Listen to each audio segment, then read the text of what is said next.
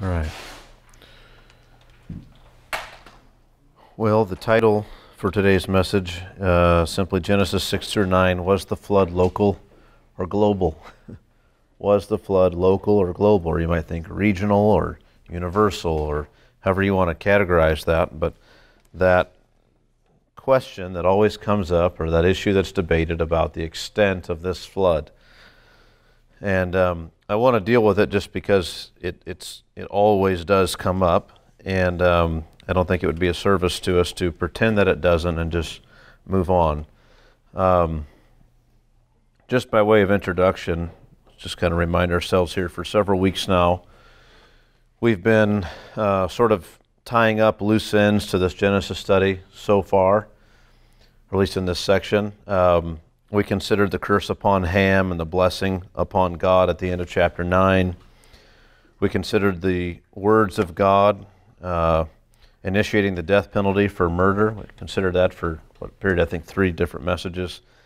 So I want to turn now to this issue of the flood and whether it was a global catastrophe or a local catastrophe. I'm only going to spend one message on this. That's a commitment, just one. So I don't intend, obviously, to get into all the various details of the debate or to even really talk about all those details too much.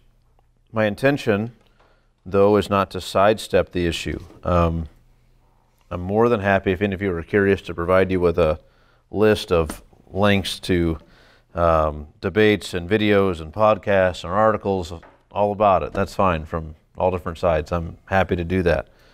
I'm not trying to shield you from diving into this if it interests you.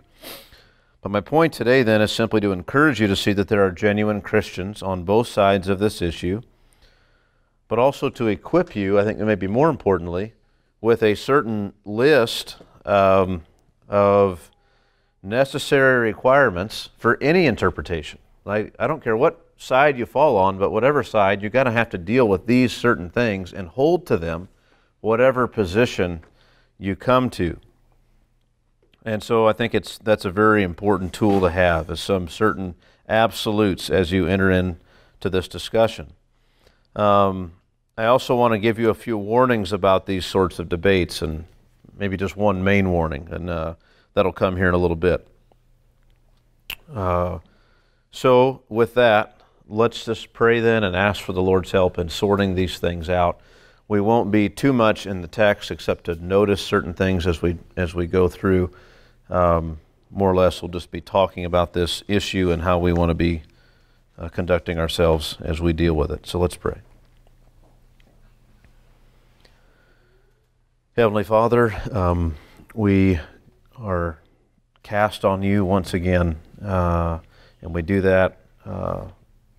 We know we're in your hands, but more than that, as an act of will, we want to place ourselves there and trust ourselves to you, and this time to you, and ask you to teach us the things that are fitting for us at this time with this topic.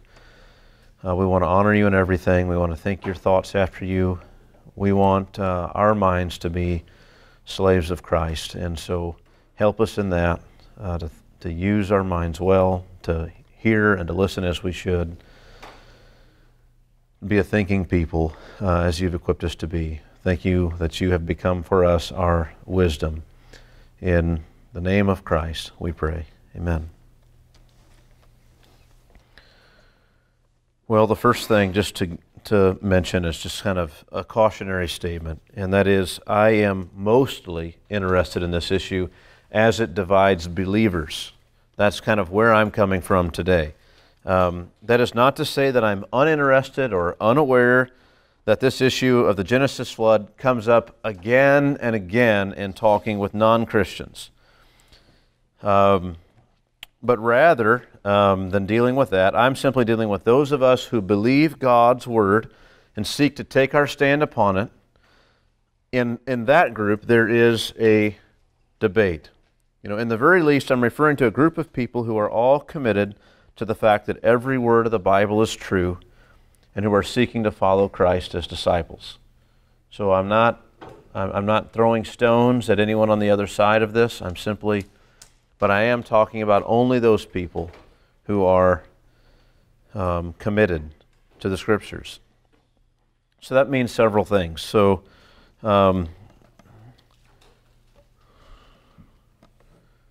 first, in a debate, the first thing it means, in a debate that often sees one side decry the other side as compromisers who only want to make the Bible fit with the opinions of a lost mankind concerning these great and important matters of the faith, it means that we have to realize that every Christian in the debate has already taken up his cross to follow Christ, so that person on the other side who's disagreeing with your view isn't necessarily just a Bible compromiser or someone who isn't concerned to uphold the truthfulness of the gospel.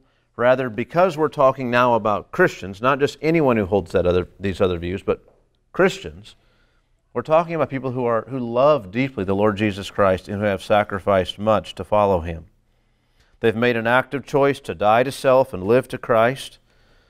So it means we have all already agreed, before we begin the discussion, to bear the reproach of Christ in the world.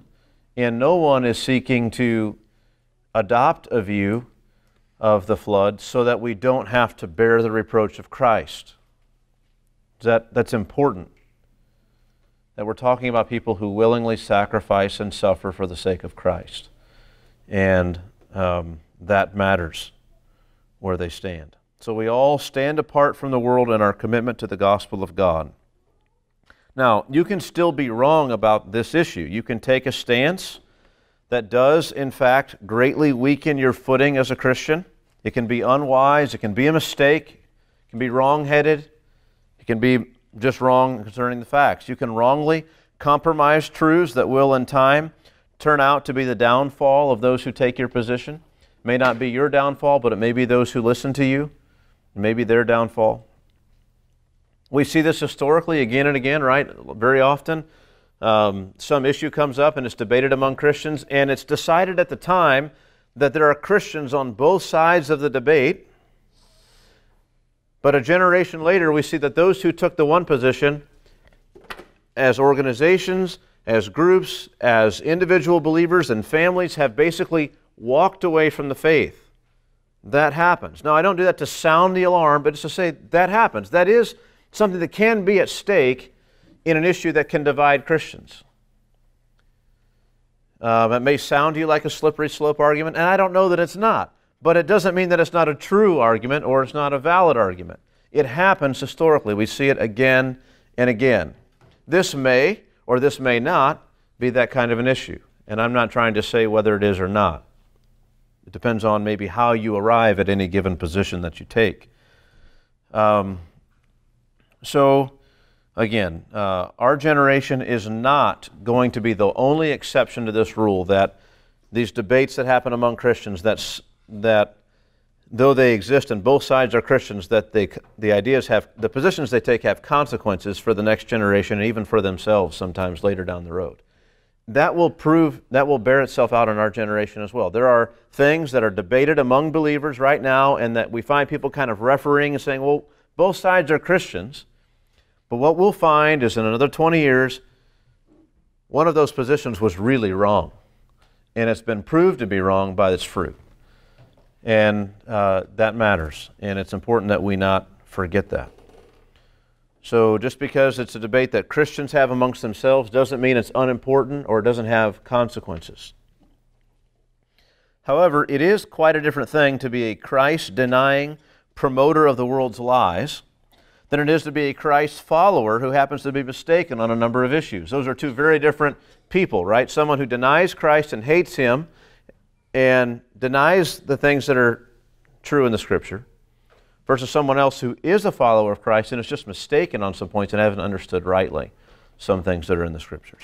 Very different. And you conduct yourselves very differently when you're dealing with those different groups. So that's the first thing generally I think it means. Second, it means that we're not bringing into this debate about the flood all of the things associated with the creation-evolution debate. At least I'm not bringing them in here. I know that most of the time when we hear the flood debated, it is people who believe in an old earth and a local flood versus people who believe in a young earth and a global flood. And that's kind of the only two camps. But there are many shades in between. And there are people who are, many who call themselves theistic evolutionists who claim to be Christians. As of yet, those people have not squared their position with many biblical doctrines, nor have they squared their position with the New Testament writers, nor do many of them even attempt to do so. They just flat out, you'll find even people who just a decade ago were or maybe 2 decades ago now, were heralded as just kind of the cream of the crop among biblical scholars, now flat out saying like, well, Paul was just wrong. Jesus was he was a man of his time. They spoke according to their understanding, but we have far better understanding now. They're just mistaken. That can't be acceptable language for us as believers. And so, we're not bringing the creation evolution debate into this text. So I'm talking about people who are believers, period, and who believe in a historical Adam, and who have this discussion amongst themselves, in-house, committed to Christ, and we're saying, what was the scope of this flood?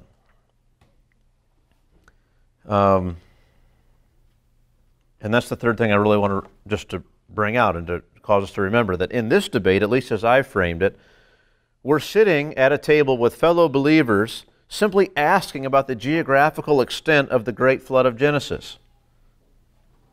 And that's it. That's all that's on the table. We're asking, what was the geographical extent of this flood? Surely there is a place among believers to at least have this discussion and lay it on the table and hear the different concerns some people are having. Love for one another, I think. If we're followers of Christ and your brother or sister in the Lord has a concern or a question or they're confused about this, don't we owe it to them to have the discussion, to talk about it, to bring the issues out and say, well, what are your questions? What are the things you're finding difficult? Love for one another demands that we hear one another, that we seek to understand one another, and finally, to help one another to find and stand on what is true. So this is what I'm hoping to maybe equip you to do some in this. So first of all, just to lay out the two sides just very briefly of this debate. Again, these are the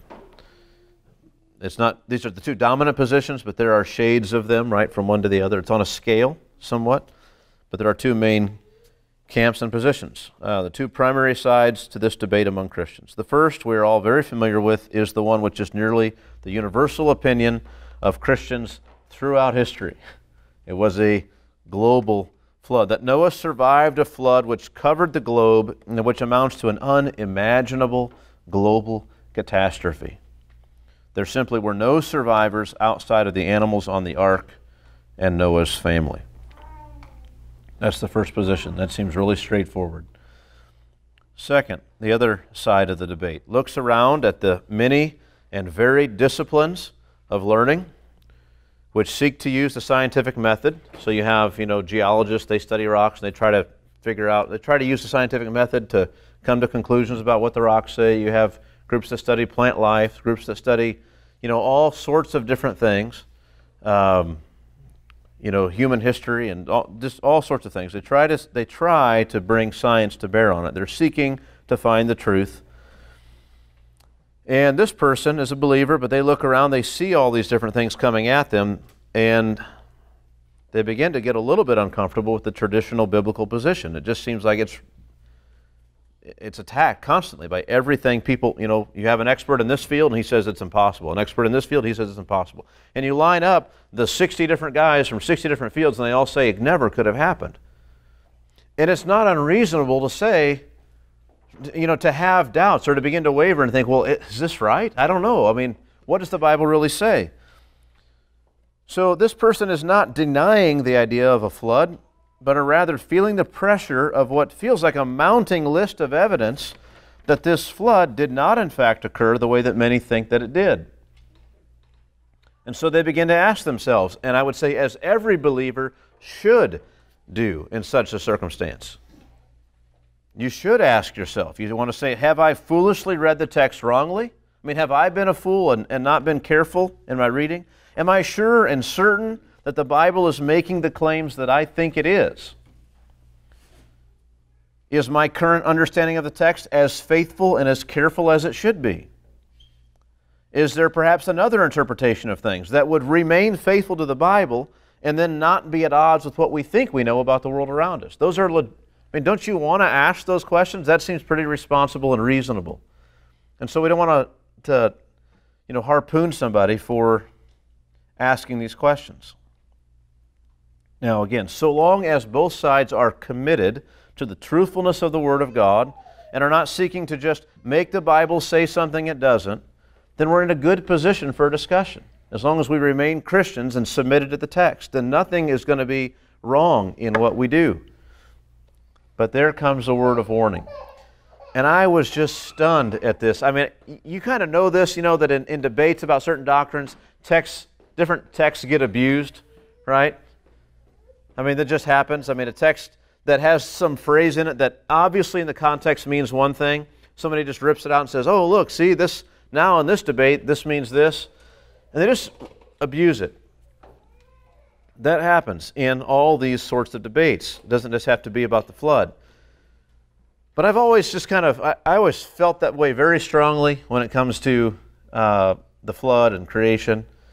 And maybe you do as well. But I just would say I've listened to, the last couple days, quite a few hours of debates. But before that, I've read lots of books and listened to debates and watched debates. And the ones I listened to the last few days were of the most prominent names in both of these camps. And what I heard from both sides all the way through was the abuse of the Bible. Like, it wasn't even close. It wasn't even an attempt to be faithful to the things that were said in the text. And that's heartbreaking in a way, that these are the men who are the kind of the pillars of their respective camps. And it's like they're not even discussing the Bible. They're just arguing about their theories and just grabbing a text to say, well, see, this obviously means this. And we're just stacking inference on inference on inference, both sides. And so it's tragic. Many times the texts are ripped out of their context, made to carry weight and meaning they were never intended to, or even just flatly manipulated, and it's obvious. Often what I find is the two sides are not even having a discussion, but rather merely pronouncing their own viewpoint to those who can hear them over the airwaves, right? That's really what it's about. I'm going to make my case. So let's be very careful then not to create meanings in the text ourselves or to talk past one another in such a disrespectful and self-assertive way. It's not Christian for us to do that. I mean, you might win the debate. You might be right, but you're wrong. Right? That's the problem. So the first problem with this is it fails to submit to the Bible and to treat the Bible with reverence. So that's a huge problem. You don't treat the Bible with reverence. How can that be a Christian attitude? And the second thing is it fails to act in humility and gentleness and love with those we interact with. Also very much not Christian. So that's just the warning. It's just, again, the discussion's healthy among believers, among those who are submitted to the text. When we're agreed, we're just seeking to determine what does the text say and what does the text allow us to believe and what does it disallow us to believe. And that's where we want to land. If that's our position, it's a very healthy discussion. But we have to be careful not to manipulate the text. Now, let me give you, you might be hearing this and think, okay, but still, why are we even having this discussion about a possible local flood? It's obvious, it's global. So what I want to do is just kind of, first of all, tell you, my position is it is a global flood. So let me just clear that out of the way. I'm not trying to bring you over to some other side or something if that's not your view. But it is, I want you to see that it's not just an obviously open and shut case, in that there is some room here to ask the question if the flood might have been local in extent or regional in extent. And I want to just show you that just very briefly from a couple of scriptures. And we could do it at length, but I just want to do it briefly for the interest of time. Give you a sense of what I'm talking about. And I just want to talk about briefly about this, some of the language that's used. I mean, we have, the global flood group always says, is the flood rose and rose and rose, and it was 150 days. It was prevailed. How does that sound like a local flood? And it rose up 15 cubits above the highest of the mountains, and all the mountains under the whole of heaven were covered, and all the animals were destroyed. This is universal. Well, all of that kind of language gets used in the Bible in ways that are not universal, over and over again. In fact, most of the time, that even that word like all the land, the whole earth, is used, but the vast majority of the time that phrase is used, it doesn't refer to the whole globe. So that's a point that's made. See, it doesn't have to mean that. Well, yes, but again, context is king, right?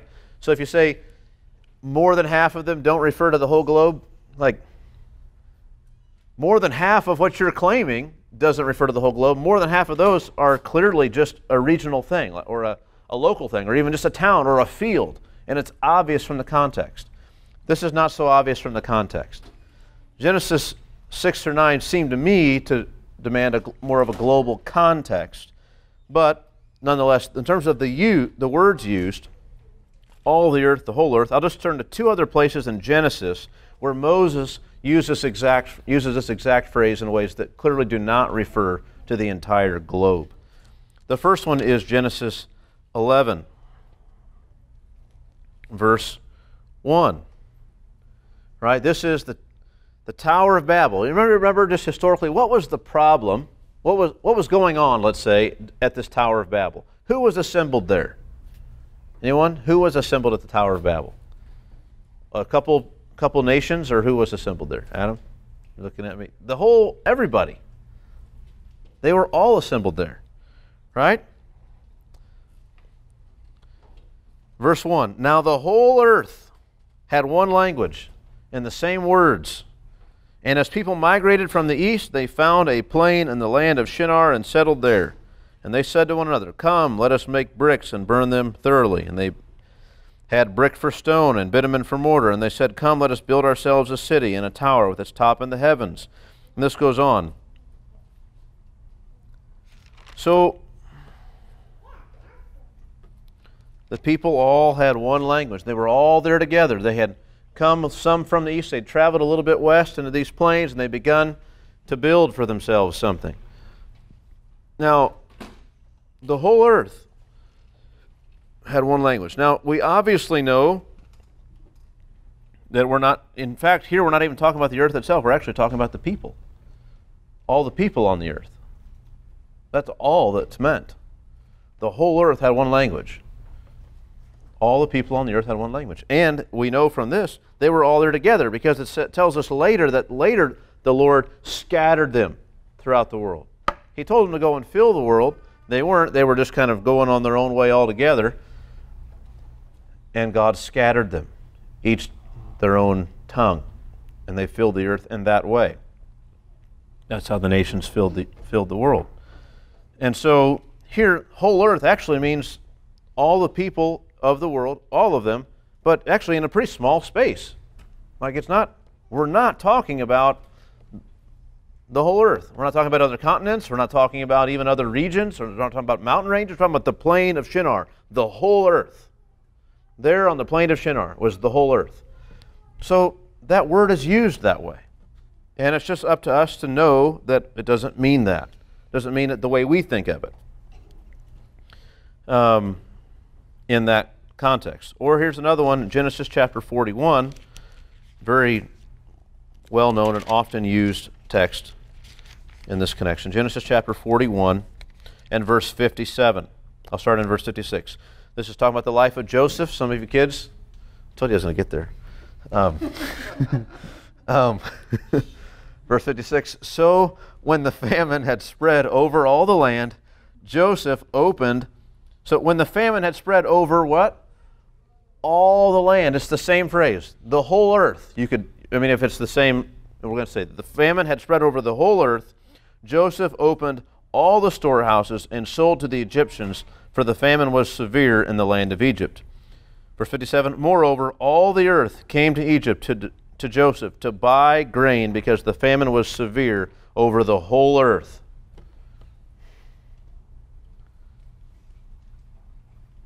it's a regional famine. Like, we just know that almost instinctively, a big region. But when the whole earth is coming, we're talking about the whole earth as it's known to the Egyptians, all the people that come to them. They come. I mean, we don't tend to think that, the Inuits are traveling to Egypt. We don't, it's not even in our mind. And so, this is what we mean, and it's obvious in that text. Phrases like under the whole of heaven, often used in Scripture to refer to, you look out and under the whole of heaven, what do you see? Under the whole sky, what are you able to see? It's not necessarily, the phrase doesn't mean, as we think of it, under all the sphere of heaven, under that, within it, all this is what was happening. It simply means, look out, and as far as the eye can see, under the whole of heaven, this is what it is. We have this phrase, the mountains were covered, 15 cubits high. Could mean a lot of things. Could mean that the flood itself was only 15 cubits high and had reached even up to the mountains and had covered them. That phrase covered, we think, well, covered like submerged totally. No, can this even mean overwhelmed? It could simply mean the mountains were so eroded and bogged down and waterlogged that not only were they just unrecognizable in a sense, but also then they were even covered up to 15 cubits high at their base. These things are overwhelmed and overrun with water. Now, I don't tend to view it that way. I just mean the language will bear that meaning, is all that I mean.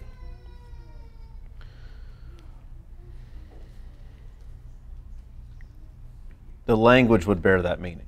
I don't even mean the context allows it. All I'm talking about is just the phrases themselves and the words. Now, if I hear that, then I think, okay, so let me just give you what I think is a pretty reasonable proposition. Suppose, and I'm not saying it can, but suppose it can be shown that the language used in Genesis, in the Genesis flood account, could be local in its reference, and that is maybe even the best understanding. Suppose you could do that. That is, that it's not an absolute in its language of the globe. The Scripture isn't absolute.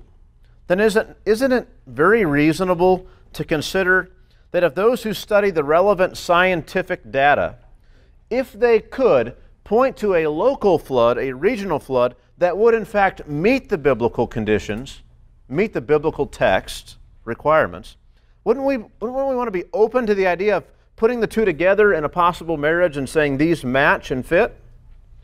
I mean, if the biblical language is open to it, and if I can come up with an interpretation of the Scripture that's faithful to everything and that allows for a local flood, and if I see scientists who are all saying there was a local flood at that time, or at such and such a time, and it may be it, why not seek to match these up, at least tentatively, and say, well, maybe this is what the Bible was talking about.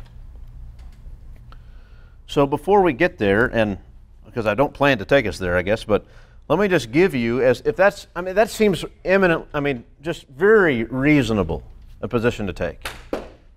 We're not saying at this point that the Bible allows that. We're simply saying if it does, if we can interpret it in such a way that it allows it, and if the scientists also point to something that seems to fit, then why not tentatively say this may be, in fact, what happened?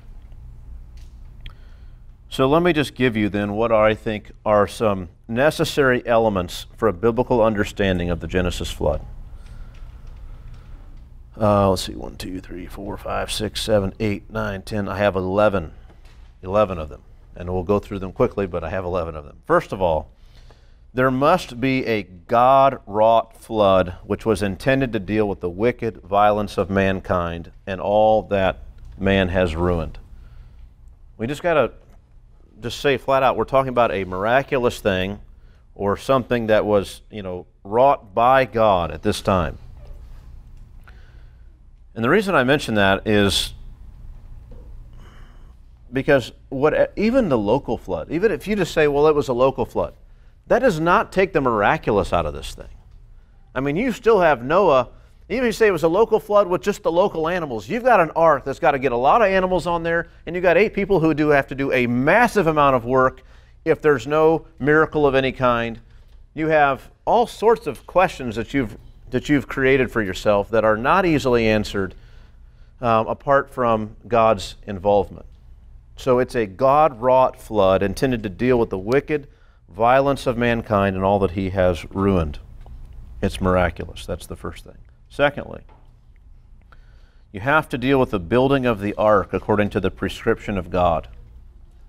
God commanded Noah to build this ark according to certain measurements in a certain way, and he had a reason for doing that. Many of these positions, they argue back and forth, well, then if it was just a local flood, then and Noah had 100 years, I mean, why didn't he just tell Moses or Noah to leave and get the animals to migrate? I mean, what is the problem? Why do this ship? Well, you're going to have some sort of an accounting for that. And I don't mean to say that a local flood can't account for it. I just mean it's going to have that accounted for. The building of the ark according to the prescription of God. Third, we have to have an affirmation of the biblical dates concerning the life of Noah. This one's huge, I think. You have to have an affirmation of the biblical dates concerning the life of Noah. How old was Noah when this thing started? Right? How long did he build this ark, or roughly? How old was he when the flood started? How old was he when the flood ended? How old was he when he died? Those things matter because, again, if your intention is to hold to a local flood because you don't have to believe in a lot of the things that are hard to believe about the Bible, Noah's life is bound up right in this flood account. And his ages are incredible. And you're going to have to believe that. You're going to have to account for that. You can't dismiss it because you don't like it. And also says a lot about how long the flood was. You have to, fourthly, have a flood which leaves no human survivors but those mentioned on the ark. No human survivors but those mentioned on the ark. You're not allowed to say what many people say who hold to a local flood, that those humans who lived in the area were wiped out, but others on other places were not. Because the New Testament's very clear that all of us are descendants from Adam, and then from that, descendants from Noah. Only 8 people survived the world that then was. And so you're left with this. You have to believe it. And the flood account itself is extremely, extremely clear.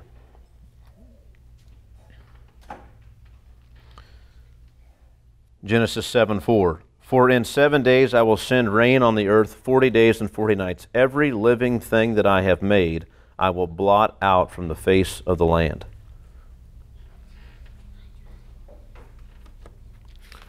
Then in chapter 8, verse 19, we'll read this verse again later too, but I'll start in verse 18. So Noah went out, his sons and his wife, and his sons' wives with him. Every beast, every creeping thing, and every bird, everything that moves on the earth went out by families from the ark. Everything that moves on the earth went out.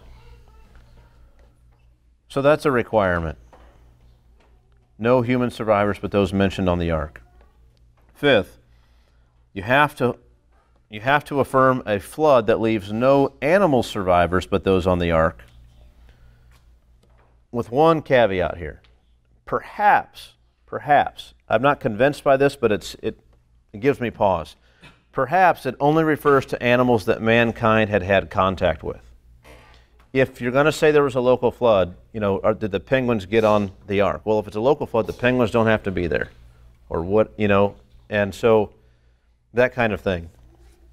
And man would have had no contact with them. And if you look in the Genesis account, why does God bring the flood upon the earth? Because the wickedness of man's heart, he had ruined the earth, he'd brought corruption to all flesh, and God was going to destroy it all.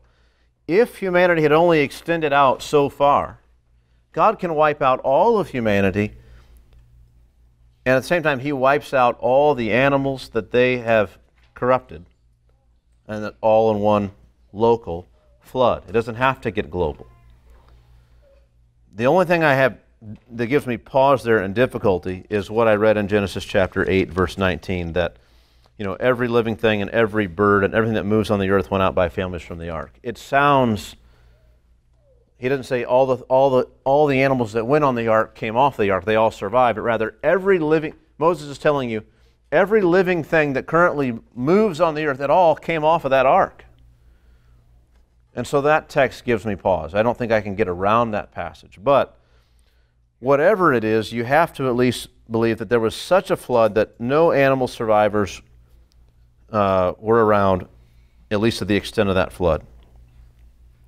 No animal survivors. But perhaps maybe only the animals that mankind had contact with. That's a possible interpretation, but I don't know.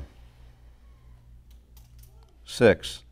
You've got to account for 40 days and 40 nights of heavy, heavy rain. 40 days and 40 nights of heavy rain. I don't know anywhere, and maybe there are places in recent history that have experienced that, but 40 days and 40 nights of heavy rain. Wow, that's a lot of rain.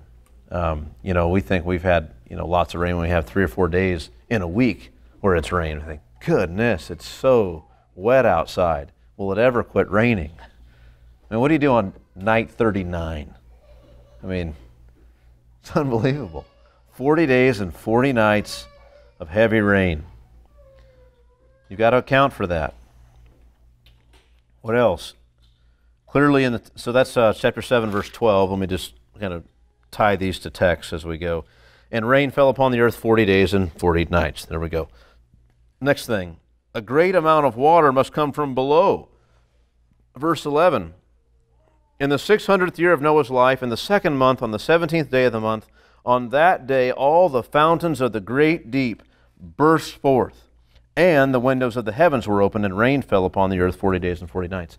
So you have, whatever it is, the fountains of the great deep burst forth. If your theory of a local flood is this dam broke and it rained a lot, that's not it. There's more. You've got to have some sort of a theory that says something about whatever it means, the fountains of the great deep, whatever they are, for them to burst forth and send forth their water on the earth. A great amount of water's got to come from there, because you may remember you have, and this is the next thing, 150 days of increasing and prevailing waters, but only 40 days of rain. So that leaves 110 days where the water's rising and prevailing and rising and prevailing for 110 days with no more rain. Where's the water coming from? From these fountains of the great deep. That's got to be factored in there. And I haven't seen any of the local flood theories that's done that. But it's got to be there. Then you have a gradual, somewhere between 150 and 200 day drying out period for the land until it's well dry. 150 to 200 days, that's about a long time. Not a rush of the waters back out to sea, nothing like that. That's not what we're talking about. It's a rush of waters somewhere, but it's not just dried out in the normal way. We get both of these last 2 points from chapter 8. What else do you got to have? Some explanation for the covenant sign of the rainbow. Some explanation for the covenant sign of the rainbow. By which I don't mean an explanation for the creation of a rainbow as a new thing. I don't hold to that. Some people might hate that I hold that, but I just think God assigned significance to the rainbow. It says, when you see that now, I want you to think of this. This is my bow that I'm hung in the clouds.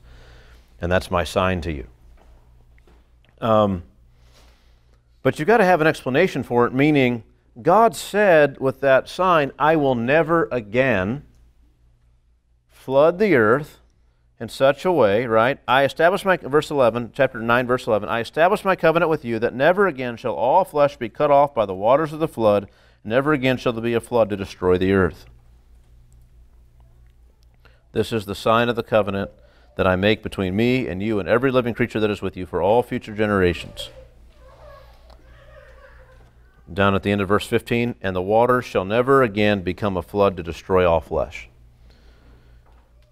If you have a local flood, if your position is a local flood, oftentimes the global flood people will say, well, see, there's other local floods that destroy things, so that means God broke his promise according to your view. No, the promise was, never again will I send a flood that will destroy all flesh and all humanity. And God's never done that since. if nothing else, God could send the exact same flood again if it was a local flood, and simply the faithfulness of God to have dispersed us throughout the world would mean that He would keep His promise still. So, but you have to have an accounting for that. You have to have, your flood has to be of such a magnitude that it's not happened that way since. An explanation for this covenant sign of the rainbow.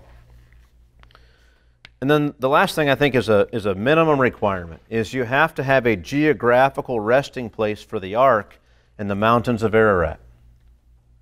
Right? You can't, if your local flood takes place in North America, wrong. Like it doesn't qualify. If it takes place, it's got to take place where a ship could rest on the mountains of Ararat. Not Mount Ararat necessarily, but the mountains of Ararat. That mountain region has to land there. So that limits you as well. Those, I think, are necessary elements for a biblical understanding of the Genesis flood. If we're going to say, you know, if we're looking at any phenomenon, we've got to be able to make it fit with at least those requirements from the Bible, whatever it is. So you can't even have a theory unless you've squared it with those things. It's not even an option to believe. There are very few such options out there that have been proposed. A lot of people who have a local flood theory, but I mean, I don't know of any of them that meet those minimum requirements. And all those things are just non-negotiable in the way that the account is laid out for us. These are we have to believe these things.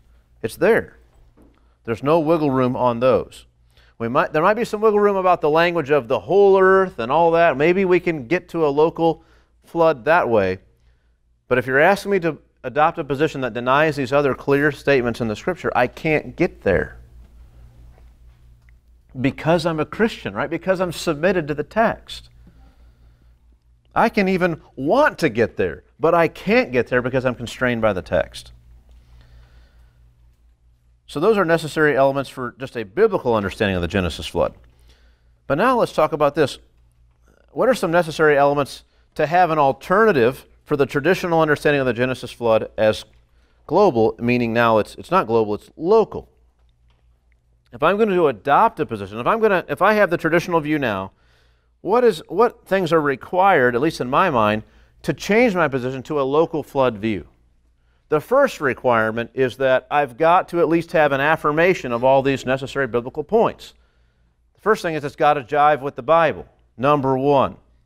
Number two, it has to have some clear scientific evidence.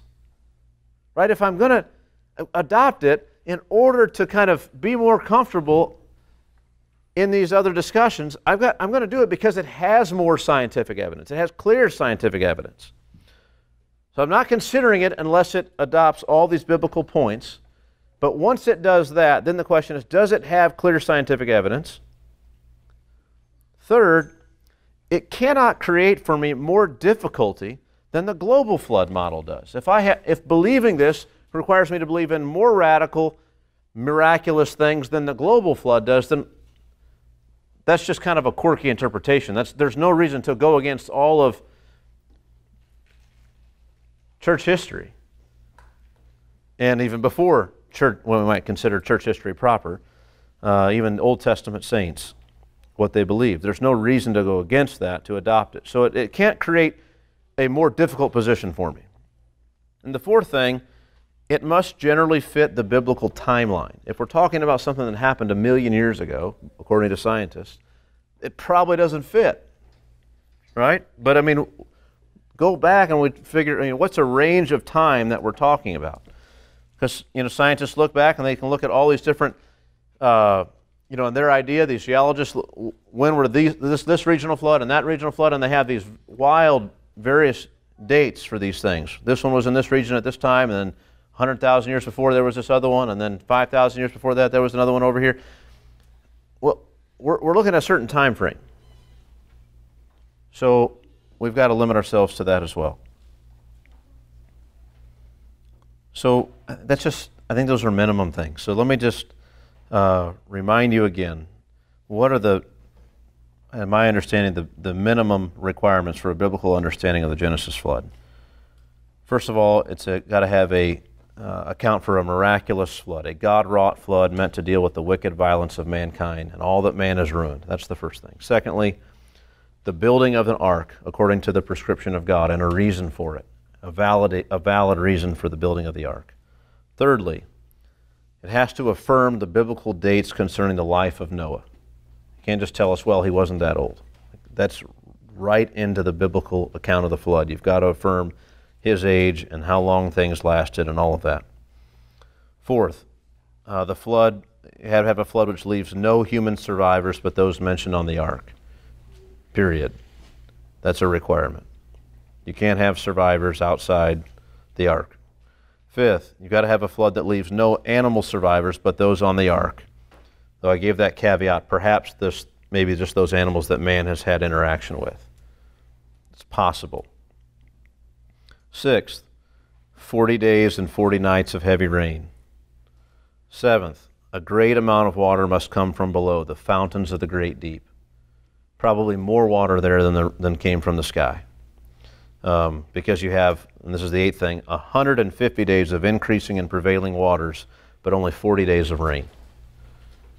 So there's not, again, we're not talking about a broken, land bridge or a dam somewhere that gave way. We're not talking about a melting glacier lake. It's bigger than that. It's more involved than that. The fountains of the deep burst forth. That sounds miraculous. And unless they're willing to point to that, then they don't have it. Then you have, ninth, a gradual 150 to 200 day drying out period for the land until it's well dry. That looks very different than a lot of the local flood models as well. 10th, an explanation of the covenant sign of the rainbow, that this would never happen again. God wouldn't do this again. So just some reasonable explanation for that. And then the last thing was a geographical resting place for the ark in the mountains of Ararat. You've got to have, it's got to fit that. It's got to be in that region. So those things are minimum requirements for evaluating these positions. And then again, if we're going to adopt it, then it's going to have to be, not only is it going to have to meet those requirements, but it's going to have to actually have some positive things going for it in terms of scientific evidence, right? It's going to have to be the right time. It's going to have to be convincing as a flood event, and it can't create for us more difficulties than the global flood model does. So for all those reasons is why I still am I'm willing to listen to those from the local flood position when they say they've got a theory, or we haven't heard this, my latest understanding of the local flood theory, let me give it to you. I'm willing to listen because maybe they can show me that they've got a model that fits. If it does, I'm pretty willing to adopt it because I don't enjoy looking at pieces of scientific evidence and saying, I can't believe all of what they're saying.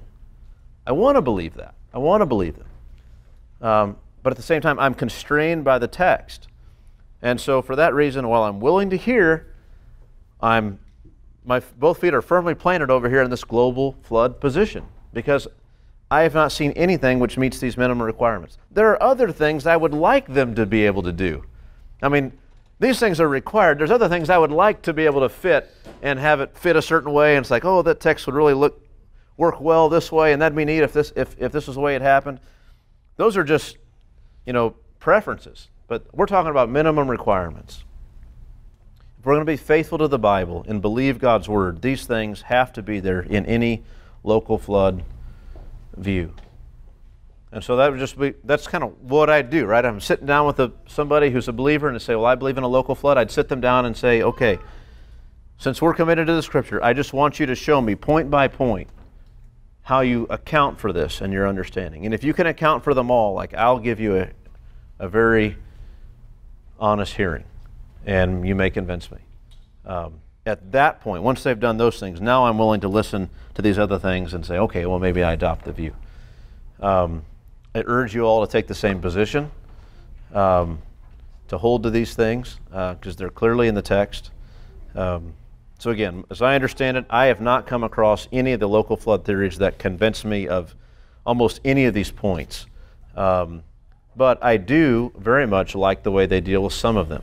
Like they may get me on 3 or 4. I think, well, that theory holds it.